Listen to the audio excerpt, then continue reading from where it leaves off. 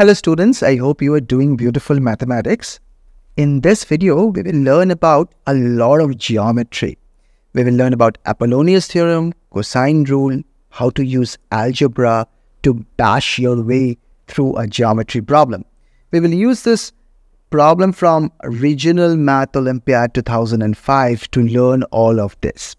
Now remember, this is not the best way to solve this problem. The only way I'm using these techniques is because I want to learn and explore these techniques. I want to share them with you so that you can use them in some other problem.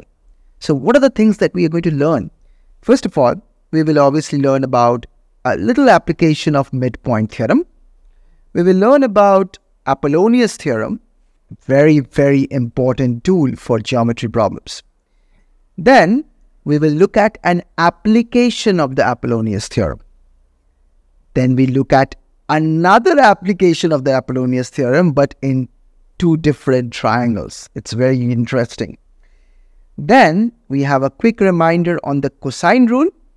And finally, we will go into the cosine rule, Apollonius theorem, trig bashing, and a bit of centroid properties all together as a final leg of the problem. And remember, all of these tools are extremely useful for any other geometry problem that you may want to solve. So let's get started.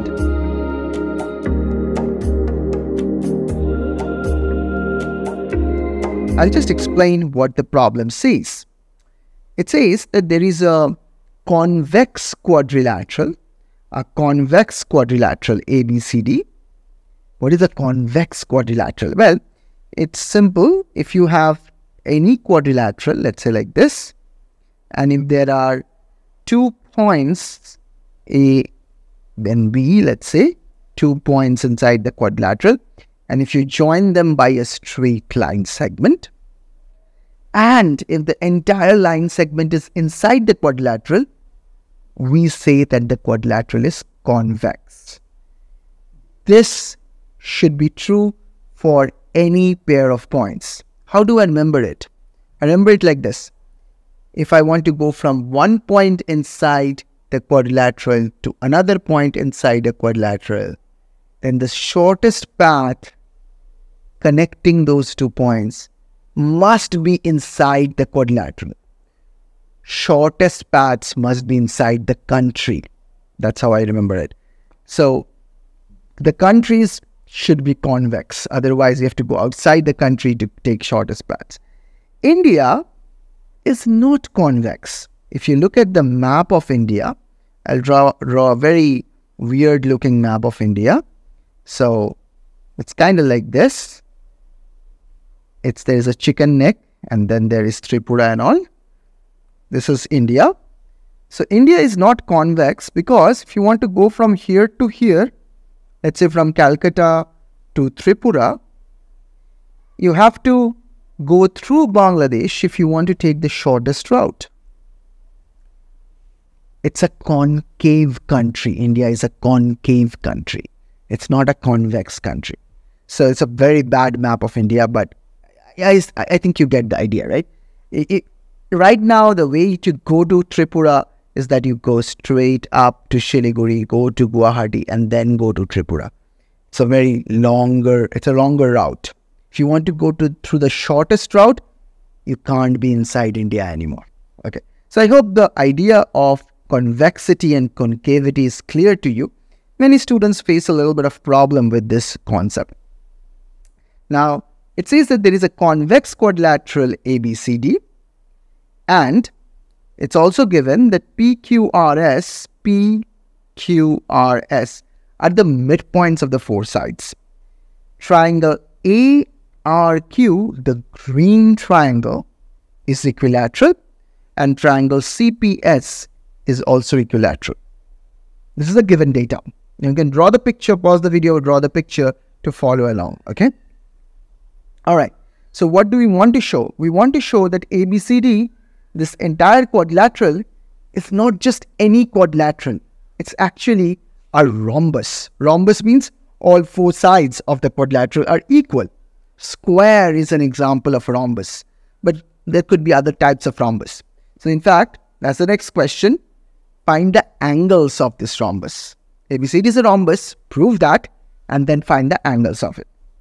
So let's get started by working with a small but beautiful application of midpoint theorem.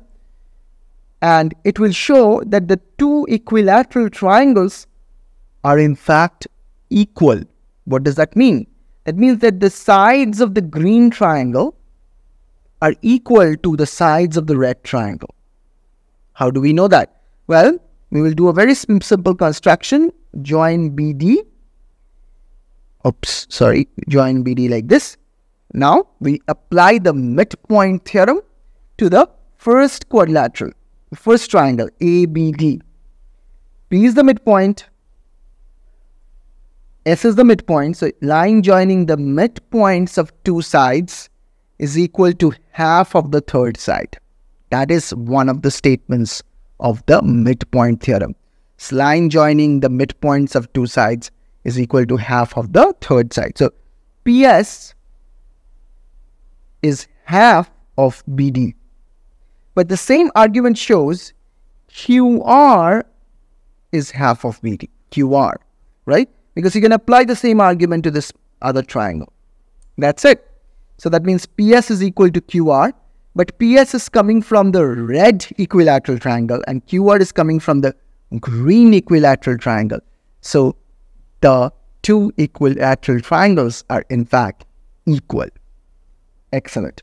So this is a very simple but easy, effective application of the midpoint theorem. Let's now go into Apollonius theorem. So before we apply the Apollonius theorem, let me remind you the concept. The concept is this. If you have a triangle, you want to measure the median of the triangle, you should be able to do it in terms of the three sides. That's the idea. You want to measure the median, you should be able to do this using the three sides. In fact, there is a bigger brother of the Apollonius theorem, which is known as the Stewart's theorem. Maybe I'll talk about it in some other video. Okay. So what is this? It says that if XYZ is any triangle and XM is the median, then XY square plus XZ square is 2 times the median square. Median square means XM square plus YZ by 2 whole square. That means half of the third side whole square. So that's the Apollonius theorem, and there are many ways you can prove this. One way is to use the cosine rule that we will be also talking about in this particular problem. I'll not go into the proof of Apollonius theorem in this video, but I'll go into an application, in fact 2 applications of it. It's a very powerful tool in the context of triangle geometry. Okay, so let's look at the first application. In the first application, we will show that AB is equal to BC, AD is equal to BC. This is a very interesting application because it comes from a different, you may say, a theorem that if in a triangle two medians are equal, then it's an isosceles triangle. This is of separate interest as well. So I'll write it down. If two medians are equal, then triangle is isosceles. Okay, which triangle am I talking about? Well, I can join AC quickly here. So ABC in this triangle, PC is equal to AQ. We just showed that the equilateral triangles are equal. So PC must be equals to AQ. But PC is a median. C is a vertex. It joins the midpoint of the other side. So it's a median. A is a vertex. Q is the midpoint of the other side. It's a median. The two medians are equal. Therefore, the triangle must be isosceles. Why? You can prove this using the Apollonius theorem. I'll get you started. It's actually quite simple. What you do is you write down the two equations. The first equation is, well, you do it for CP. So what is CP? So you have BC, BC square plus AC square is equal to 2 times CP square plus AB by 2 whole square. Right? Okay, that's the first one. That's for CP. Fantastic. Now let's do it for AQ. Again, AC square plus AB square equals to 2 times AQ square plus BC by 2 whole square. Now, if you subtract these two equations, you will get the desired result. Let me just bring it down here. Let's bring it down here. And if I subtract these two, I'll get BC square minus AB square. Obviously, the AC and AC will cancel off, is equals to 2 times CP square minus 2 times AQ square. These will also cancel off because CP is equals to AQ, right? CP and AQ are equal. Two equilateral triangles are equal. And that plus AB square by 2 minus BC square by 2. So now you can do the calculation and you can show BC is equal to AB. Just bring all the ABs to one side, just bring all the BCs to one side, and you'll be done. Excellent. So BC is equal to AB. Similarly, you can do it for this triangle. The two medians are equal, so AD equal to DC. That's the first application of the Apollonius theorem. Let's go to the second application. It's a more interesting application. It's a kind of surprising application. We have shown that AB equal to BC, AB is equal to BC. We have shown that AD equal to DC, AD equal to DC. Now we want to show AD equal to AB. Remember, if we do that, it becomes a rhombus. If this equal to this and this equal to this, if we can show that, these two other equalities, if we can show that, it becomes a rhombus. Rhombus needs to have, by definition, all four sides equal. So how do we do that? Well, let's join AC and apply the Apollonius theorem to two different triangles. One is in triangle ABC, where CP is the median. So let's do that. So we have AC square plus BC square is equal to 2 times CP square plus AB by 2 whole square. Okay? Let's do the same thing in triangle, this time in triangle ADC. ADC, this triangle. Triangle ADC. So we have AC square plus CD square is equal to 2 times CS square plus AD by 2 whole square. Okay, so that's what we know.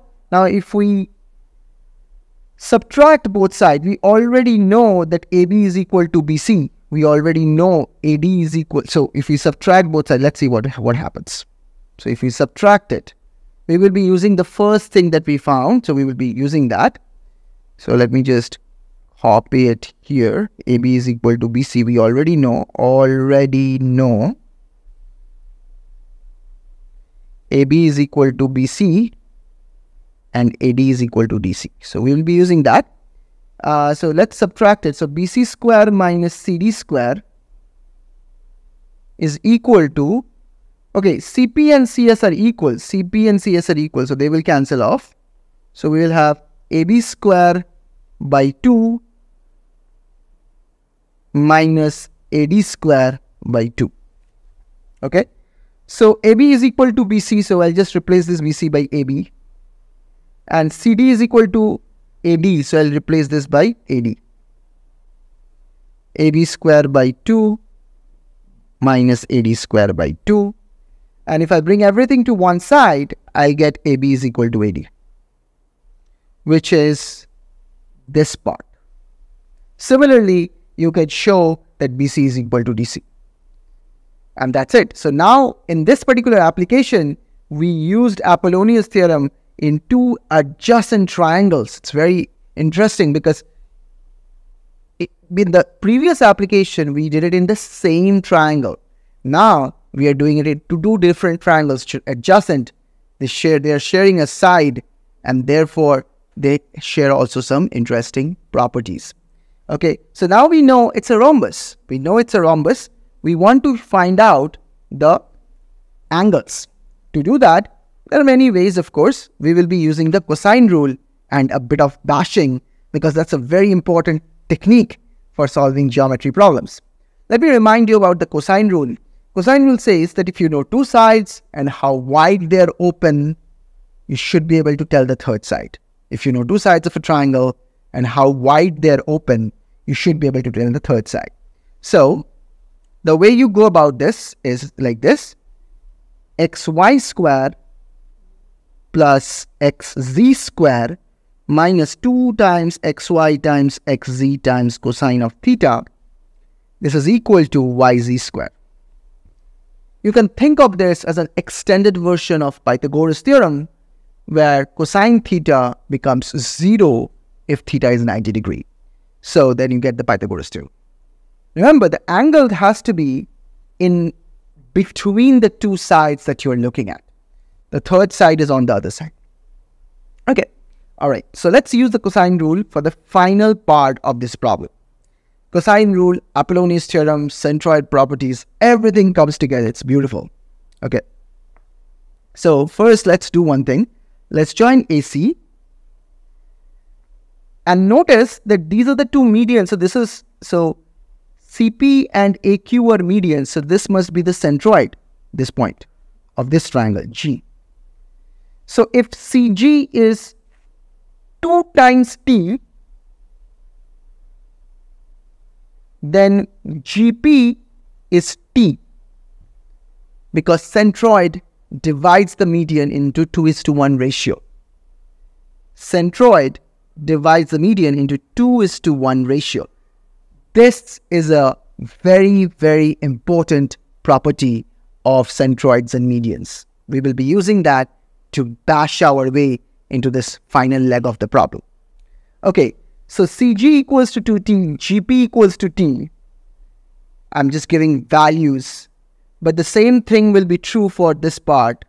Let's call it RGH. Let's call it H. Again, CH is equal to 2T and SH is equals to T. The same reason, right? It's a centroid. So, and CS and CP are equal because it's an equilateral triangle, right? Okay. So, what about this one? Well, that's also 2T actually. AH is equal to 2T. AH is equal to 2T. And AG is also equal to 2T. Similarly, we have GQ is equals to T and HR is also equals to T. This one was HS, sorry. HS. Okay. So we have all the T's and 2T's in place. Now let's look at this particular angle. What is the value of this angle? Well, to understand the value of this angle, let's do one thing. Let's join DH. Remember, DH will also be a median because all the medians pass through one point.